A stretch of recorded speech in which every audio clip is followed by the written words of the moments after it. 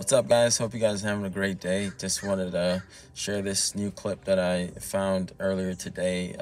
It's an interview between Pastor Gino Jennings and Community Crossfire is the name of the I guess radio broadcasting company or whatever it is. But anyways, I thought this interview was pretty good. It had certain things that I agree in terms of the difference between a church and how it should be and what it is today.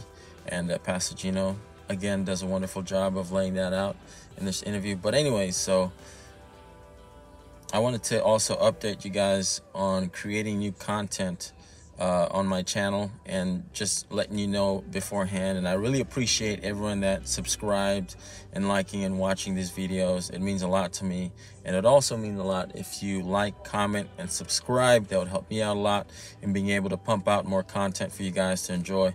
But basically, I'm going to experiment with different things. Let me know what you'd like to see here me talk about and dive into, and I would love to take any questions that you guys might have. I'm always open to learn and understanding things, and doing my best to try to stick to the truth. So without further ado, this is the clip from Pastor Gino Jennings in Community Crossfire. When I was coming up, I was taught the fear of God, to respect God, to honor God. That's the way we were raised. Right. Now, the only message in church is prosperity, money, wealth. God is not a subject in church. Church is entertainment. Whoever thought of a time where the pulpit would become a stage for so-called praise dances, where men and women would get up, young and middle-aged, dressed half naked, and just bounce around and shake their behind. You know they got church twerking now. You don't like praise dancing? I'm just asking. I don't know. If the dance gonna be on scriptural order, then you would dance in the spirit. Not put on the album, have some music playing, some speakers, right, and someone get up on the stage like they're a reversion of the Temptations, right, or Gladys Knight in the Pips. That's not praise dance. That's entertainment. Let me ask you two questions. Yes, right? sir. What frustrates you most about church now, Mm-hmm. and what makes you happy or enthused about church now? What frustrates me about church is the lack of respect for God.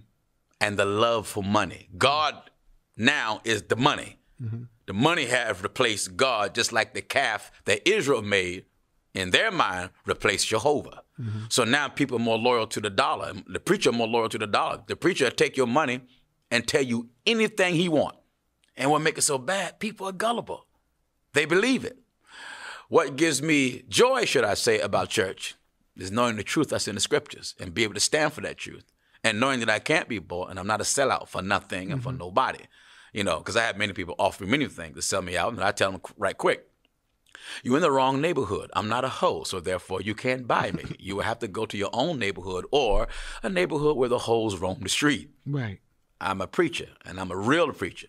I fear God, and I respect his commandment, and I respect his law. Because remember this, when all is said and is done, I'm going to die one day, you're going to die one day. So when we stand before God, he's the last judge.